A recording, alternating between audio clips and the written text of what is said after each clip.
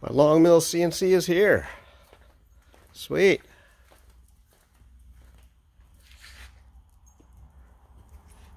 What do you think, Kodo? Think we can do it? Yeah? Say hi. Okay. For this video, I wanted to share my first real project using my new Sienci LongMill Mark II. After cutting out a couple of the first project files from Sienci's website and trying a quick VCarve, I wanted to do an actual 3D project and came up with a small ellipse-based tray, which also required two-sided milling. I did the 3D design using TopSolid Wood, a parametric 3D modeling program that I use for all of my cabinet projects. Based in France, TopSolid doesn't seem to be as well known here in the US, but they are around. It's available as a full CAD/CAM package, but I only have the CAD portion. I've never had any CNC capability before now. When I purchased the LongMill, I decided to go with VCarve for my toolpathing because it is so common in the CNC community. I knew that support and training resources would be more widely available. Okay, this is TopSolid Wood. So I started by drawing an ellipse. I wanted to make the tray about 4 inches wide, so I set the minor radius at 2 inches and adjusted the major diameter until the proportions looked good to me. Then I cut the ellipse in half. Next, I revolved the 2D sketch 180 degrees to create this semi-ellipse sphere, hemi-ellipsosphere. Yeah, hemi-ellipsosphere. I don't know. Anyway, let me know in the comments what you think this shape is really called, and give it your best guess without Googling it.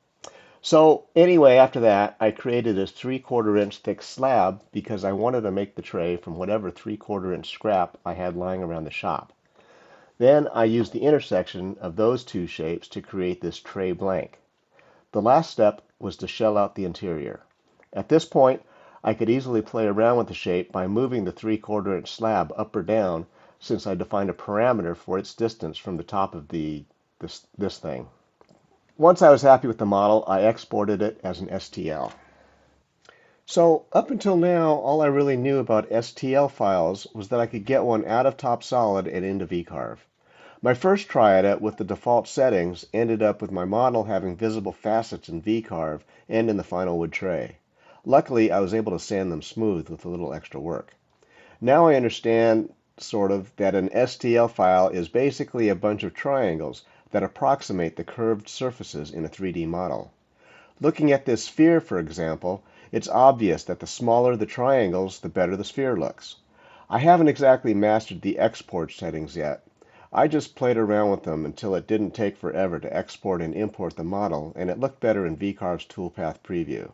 So yeah, I also learned the value of VCarve's preview and to have a little faith in it. So now in VCarve, I started by setting up a new project for a 3/4 inch thick workpiece with two-sided machining.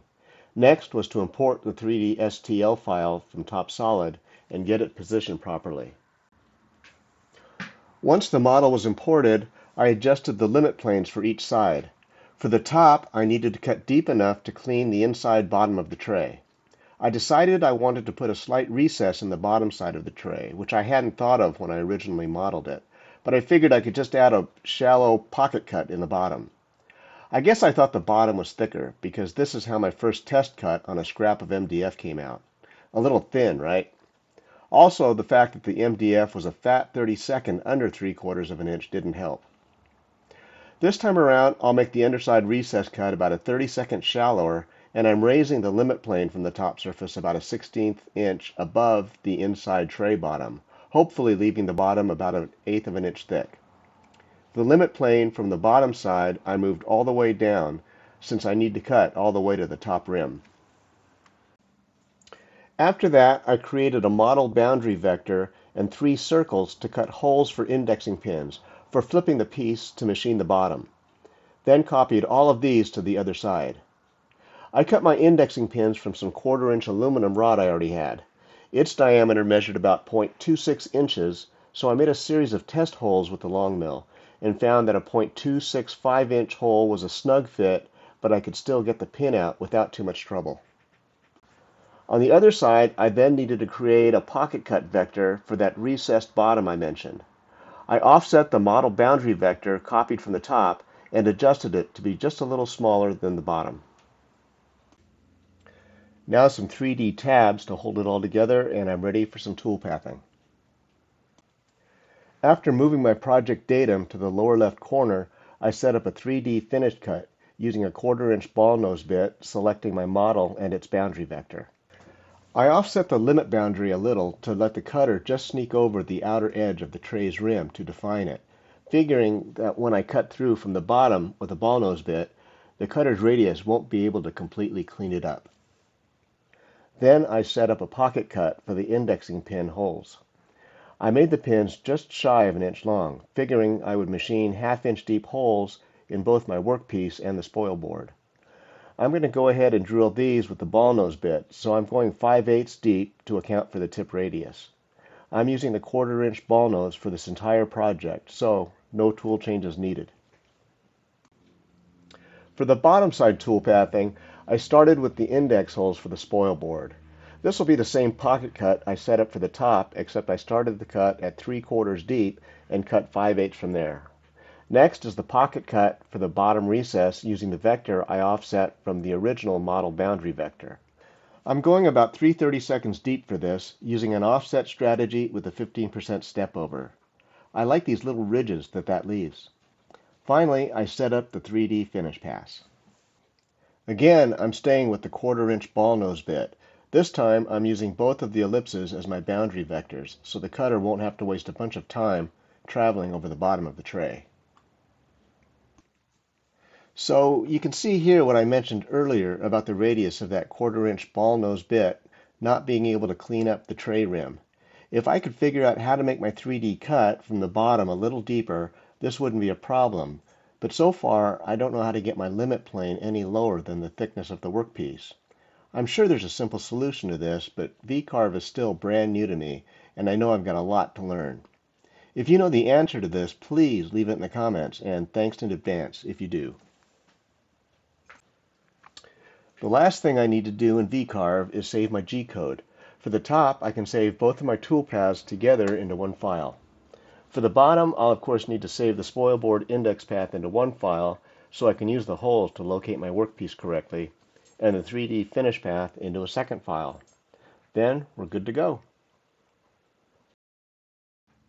Now we're out in the shop, and the LongMill is starting a top surface 3D finish cut. The total top surface milling time was about 29 minutes, including the index holes. I have a lot of sheet goods scraps in the shop, so I use them to preserve my main spoil board. Here you can see a scrap of MDF clamped down that will save the main board from this project's screw and indexing holes. While this is cutting, I'll talk a little about the CNC LongMill. But first, I've had a Shaper Origin for several years. If you're not familiar with that tool, it's basically a handheld CNC router. While it's great at what it does, I wanted to have a machine that I didn't have to literally handhold through its entire cutting process, so I started shopping for a real CNC machine.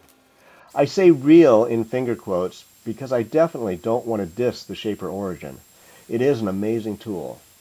I've used it for many jobs that couldn't have been done on a stationary machine, and I'm sure I'll continue to do so.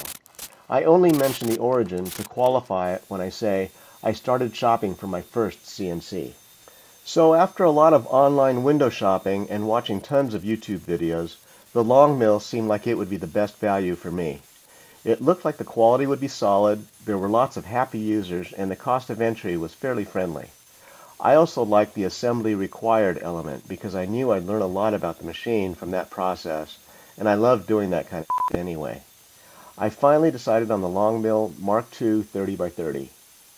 I gotta say that Sienci provides the most user-friendly kit I've ever seen. Detailed instructions with all the parts in labeled bags, and even spares for most of them, so you're not left hung out to dry when you lose a screw in that pile of sawdust on the floor. Assembly took me about a half a day for the machine, plus another hour or two for the spoil boards and T-tracks. That was the fun part. The real work is deciding on software and learning to use it. I mentioned earlier what I use and why. So far, I'm really happy with my decision. I've added a relay to my setup that switches the router and shop vac on and off automatically, and I love that. I also hijacked my son's old PS4 game controller and used that for manually jogging the router and doing XYZ probes. Well, here's the finished tray, sanded, branded, and lacquered.